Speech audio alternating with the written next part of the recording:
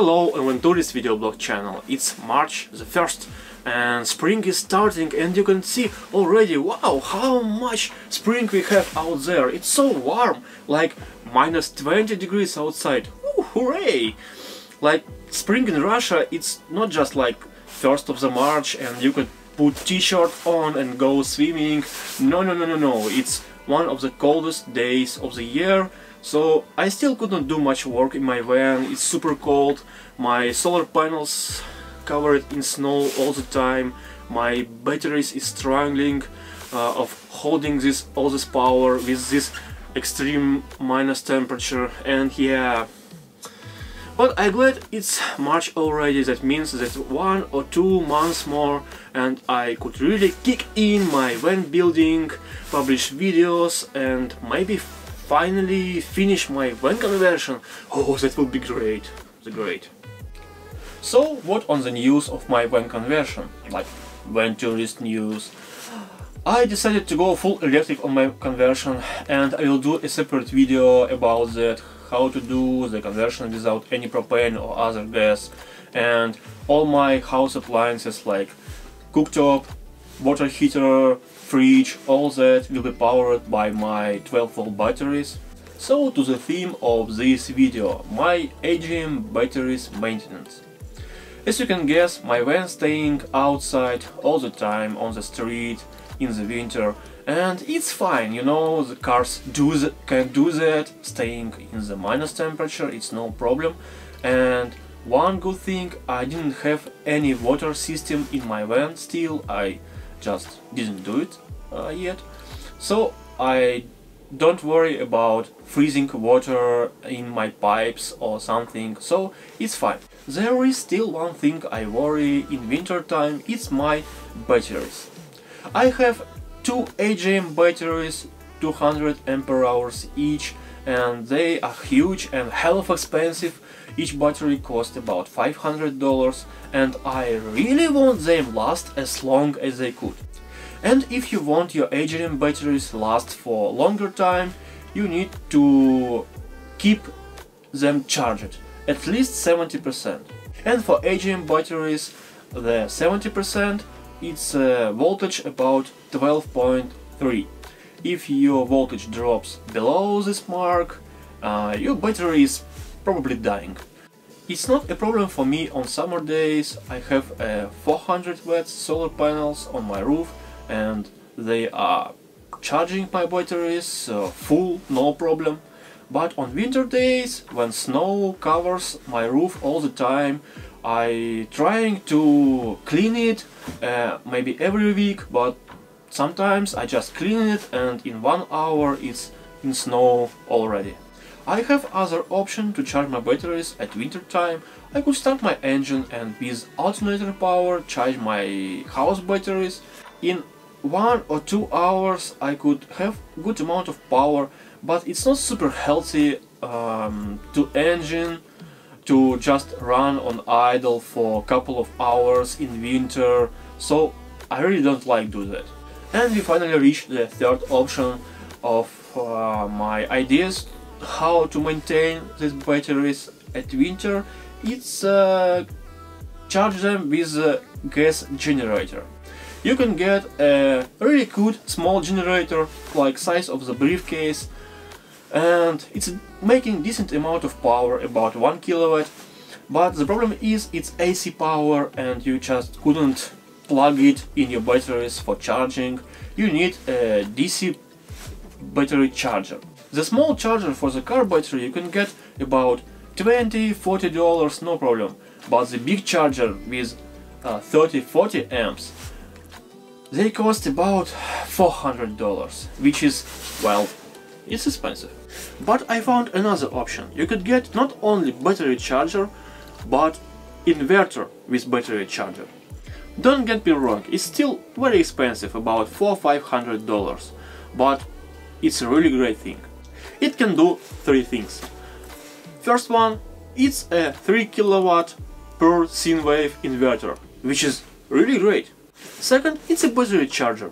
If you plug the AC power to this inverter, it could charge my batteries with 30 to 70 amps. which is a lot of amps. And one more thing, if I plug AC power to this inverter, it can bypass this AC power to its output. That means if I connect inverter to shore power, all my AC appliances in my van will work from this shore power and not from my batteries. So I can go to campground, plug this inverter to their power, and my batteries will charging, and same time all my AC power appliance will work from the shore power, which is super cool. So here it is, very heavy and big box. Let's find out what's inside. Instruction, it's nice. It's also full metal and it stays in -20 in my van for a night, so it's so cold. Wow, it's so nice. Two connectors for DC power for my batteries. This thing is actually a detachable panel. You can unscrew it, and with the cable, which must be somewhere, you could connect it here and put it anywhere in your van. Some LCD screen, status lights, the battery type charger for different type of batteries. They are listed here. It's very important to charge your batteries right. Reset buttons for the protection, and AC power connectors for input and output AC power. You're seeing waveform, and it's 3 kilowatts of the continuous AC power with no problem, and up to 6 kilowatts for a couple of seconds. So now I need to install it. And this is my inverter right now. It's 2 kilowatt modified sine inverter, and it works fine, but it doesn't have the battery charger, and this feature is what I'm looking for now. I have connected my new inverter to the batteries with minus and plus, and it's 2 days later. The weather is much warmer today, and I got a haircut, and more important, I got my power generator. Let's find out what's inside. Some wires and screwdriver. Oh, that's nice. Manual. And generator itself. It has AC output, 12 volt output, couple of buttons, service, doors and switches, exhaust. Very cute, nice thing. Generator sells without any oil inside, and it needs oil to work, so it's very important to put oil first.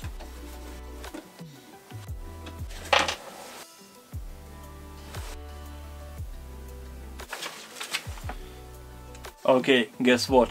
I unscrew the wrong side. This one I need to unscrew.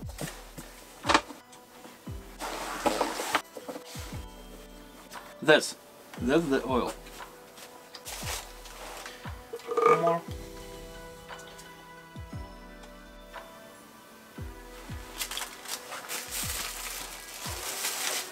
Oh yeah, it's fine now. It's fine. Hey, I actually did that.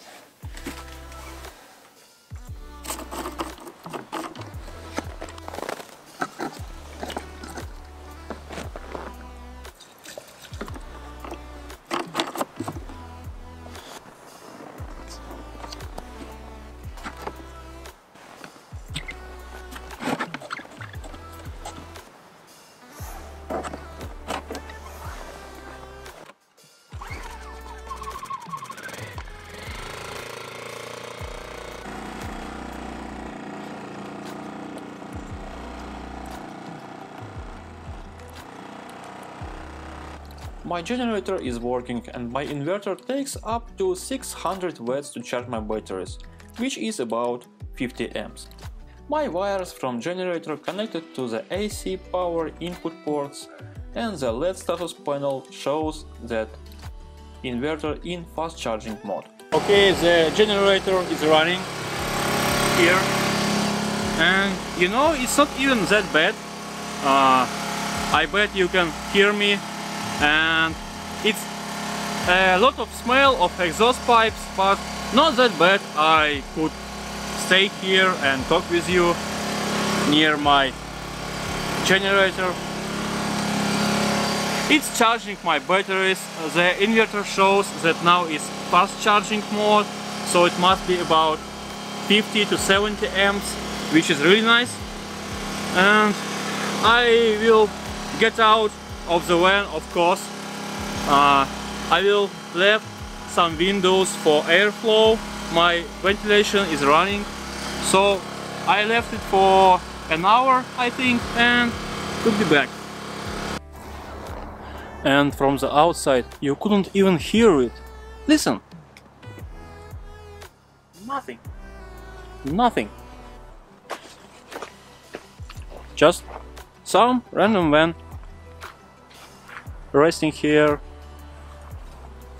Nice. I left my generator here for about 2 hours working, and it charged my batteries from 70 to 80%, which is about 80-100 amps of charge. So that's how I maintain my battery charge in the winter time when my solar panels covered in snow and I don't want to run my Sprinter van engine on idle for hours. With generator it's easy and very efficient, just 2 hours, and I bring my power from 70% to 80%. That means I could probably run this generator maybe twice, maybe 3 times a month in winter time and keep my battery charge on healthy level for the batteries. Thank you for watching. The spring is coming anyway, and there will be more videos soon, so you may subscribe to this channel if you're interested in, maybe leave a like, and I see you in next videos. Bye! Oh, bad idea. Abort, mission abort.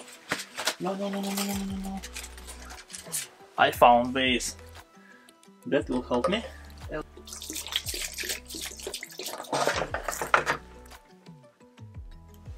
Fuck. Why I'm so bad at this? Why?